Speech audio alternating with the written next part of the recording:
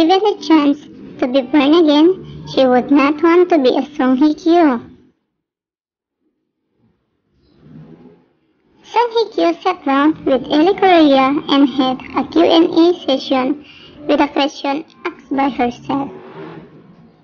At the beginning of the Q&A, Song Hye Kyo revealed that this was the first time that she was answering questions asked by the fans and expressed her excitement. She answered various questions and revealed a lot about herself.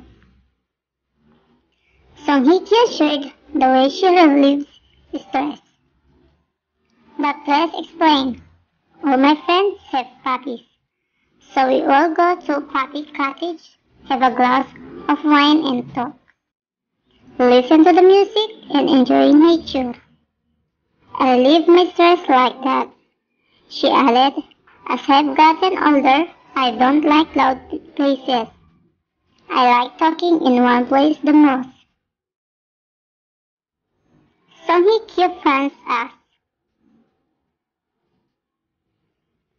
One fan asked, do you want to be born as Song Hye Kyo if you are reborn?